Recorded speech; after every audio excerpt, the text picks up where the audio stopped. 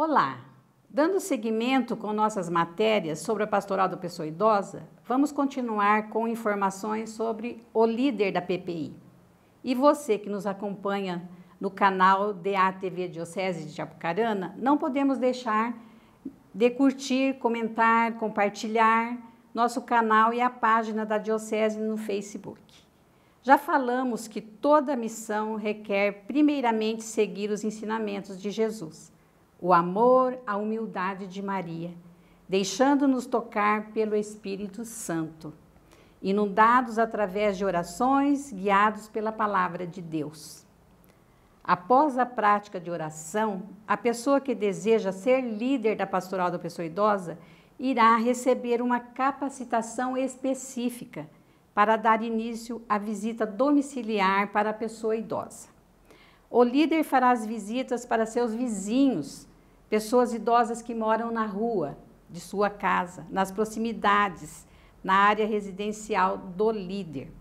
O líder vai compartilhar conhecimentos, identificar problemas e planejar ações preventivas, estimulando a prática de bons hábitos nas áreas de saúde e de nutrição, da educação e da cidadania.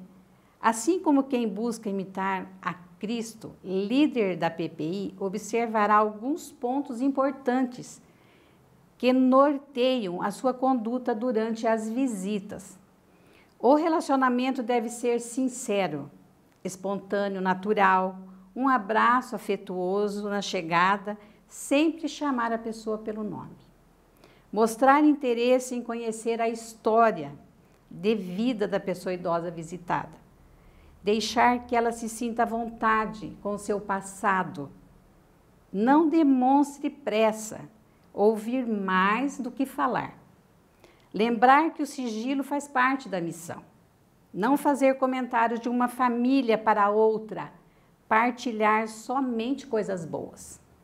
Não partilhar problemas pessoais com as pessoas visitadas.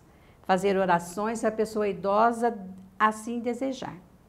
Ser ponte entre a pessoa idosa, a família e a rede de apoio.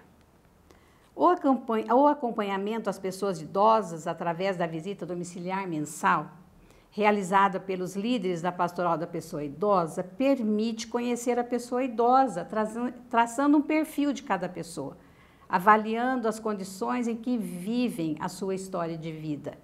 O relacionamento com a família, com a comunidade, ajudará a avaliar os indicadores de qualidade sobre o serviço de saúde e sobre os serviços socioexistenciais, visando melhorar condições básicas para as pessoas idosas terem uma melhor qualidade de vida, com dignidade, com seus direitos adquiridos, respeitados e cumpridos. No próximo encontro, falaremos sobre a visita para a pessoa idosa durante a pandemia. Continue nos acompanhando pelo canal DA-TV Diocese Apucarana. Curta, comente, compartilhe nossa página no YouTube e no Facebook. Até breve!